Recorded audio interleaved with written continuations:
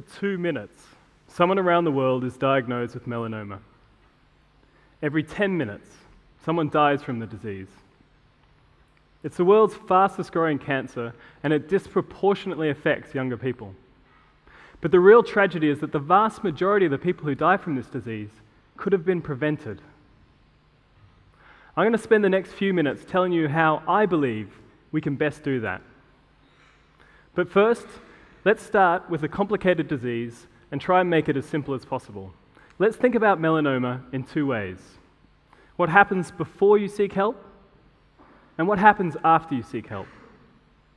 And after you seek help is when you go in to see your doctor or your dermatologist, and they diagnose you and identify a treatment plan for you. And by and large, we're actually pretty good at this. Doctors have a lot of experience, they've done a lot of training to understand how to make these diagnostic decisions. So when you seek help, you generally get the right answer quickly. And the treatment that they identify for you is based entirely on the stage of the disease when they find it. So if you can find the disease when it's in stage 1, the survival rate is great, and the option for treatment is simple as cutting it out. It takes 5 minutes. But as that disease starts to grow and the cancer spreads throughout your body, the survival rate plummets, and your treatment options suddenly become radiotherapy and chemotherapy. So as I see it, we have two possible ways to try and improve the survival rate for melanoma. Firstly, we can improve the late-stage cancer treatments. And we do this by continuing to invest in rocket science researchers to come in and apply their great thoughts and drive innovative new solutions. We can get the latest drug therapies, the latest approaches, and we can make sure that more people survive cancer. And we're pretty good at doing that.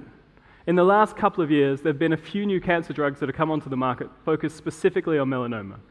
And I even went to a talk a few weeks ago that was talking about 3D printing viruses that would target specifically melanoma cells.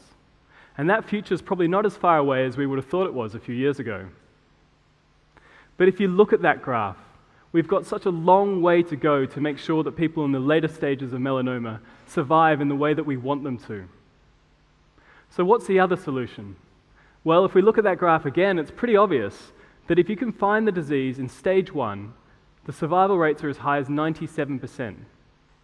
So why don't we focus our efforts on making sure that every single person who gets in to see their doctor does so when their melanoma is in stage 1?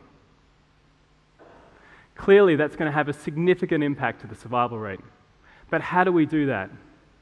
Well, to understand that a little bit better, let's go back to where we started. Now let's think about what happens before you seek help. We can define this time as the time it takes for you to start to worry about a lesion, to the time that you go to the doctor and ask for your diagnosis. The researchers would call this patient delay, and there's been a number of studies into it over the years, and what's clear is that it's generally between 6 and 18 months for melanoma.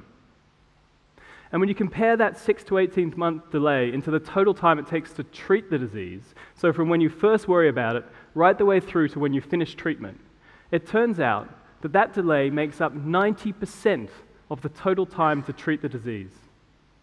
So just a second ago, we identified that early detection was the single most effective thing that we can do to prevent melanoma deaths. And at the same time, we can see the data to show that the biggest delay in getting people into the doctor and treating the disease happens between our ears before we decide to go and see a doctor. So to me, that seems like an obvious place to start.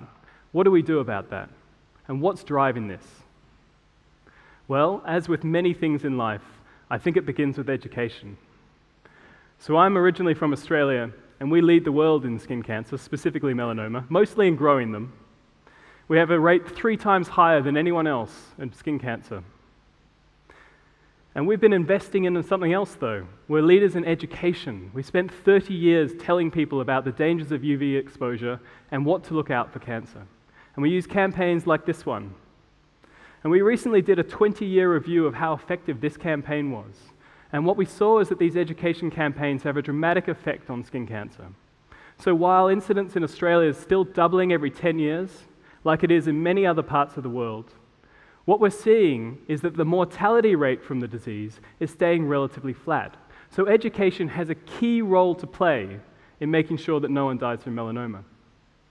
But there is still a delay in patients seeking help in Australia. So there's something else going on here. And what is it? Well, that's when we start getting into the difficult world. We're trying to work out what's going on in people's minds before they seek help. And here it's really complicated, but I believe if you take a behavioral psychological view of it, what we're missing is the trigger for people to take action. So when you start to worry about your mole, what makes you go in and see the doctor? There's very few symptoms at this stage. And I think what we need to do is start focusing on giving people the tools for them to be able to find out what's wrong with them. And those tools can act as the trigger to get people into the doctor sooner. So I started a company with this in mind. And the idea behind my company is that not only can we help identify the people who need to go to the doctor, but we can help manage the healthcare system workflow, so that not everyone who has a mole needs to panic and go in and see the doctor and flood our healthcare system. So we built a very simple service. It runs using just a smartphone and a low-cost dermoscopic attachment. And the idea behind this service is you simply attach the attachment to the phone, and you can use a very simple data collection app to take a photograph of the lesion that you're worried about. So here's one I'm going to take on my hand. So if we capture an image, live demos, they're always a bit nerve-wracking. So here we are, we've taken a photograph now. This is being uploaded into the cloud, and what we're doing is we're doing exactly what a dermatologist would do. We're looking at this mole and we're evaluating a whole range of features to try and identify risk for melanoma. And once we get the results back, we can identify whether or not we need to take action. So here the results, very slowly loading up, show that this is a normal mole and that I don't need to take any action. And that's very powerful in itself, because it means that I don't have to worry about this anymore. And anxiety is a big problem that we need to overcome when it comes to education campaigns about potential risky things like melanoma. But it also serves another purpose. So if this had come back and told me that I had something to worry about, it would be the trigger to get me to go and see the doctor. And that's what I think is really important.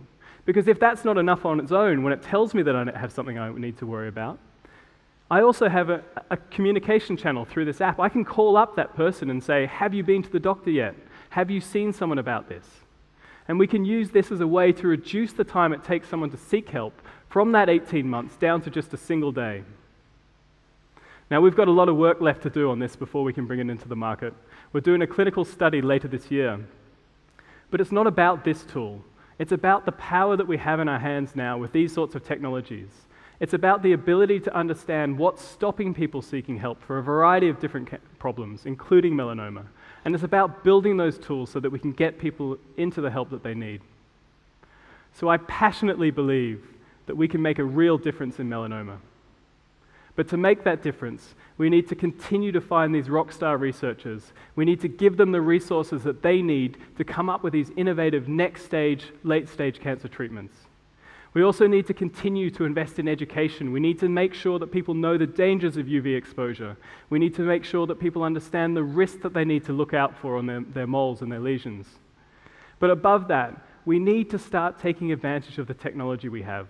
We need to make sure that people use services and tools to act as the trigger to get people to take that step into the doctor's surgery and find the right people to get them in there. And if we can do that, then we can show that every single person in the world has a role to play that's as important and as valuable as those cancer researchers. And together we can make sure that nobody dies from melanoma. Thank you.